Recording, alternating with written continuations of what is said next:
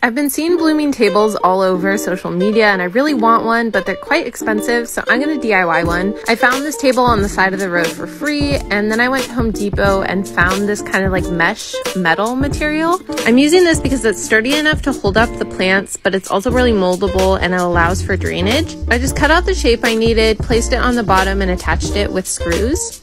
I love the terracotta color of the table, but I decided to do the details in this lighter color to brighten it up a little bit. And then we went shopping for material to prop up the glass and for all of the plants. We went to the plant market and I went a little crazy with succulents. I put some gravel at the bottom to prevent soil from falling through and also to allow for drainage, and then I kind of styled all the plants. These legs that we got to prop up the glass were just a little bit too tall, so we cut them down and they were super easy to screw in. And the last step was adding some little creatures in with the succulents, and then the table was completely finished. I seriously love how it turned out, and if you do too, follow along for more DIYs.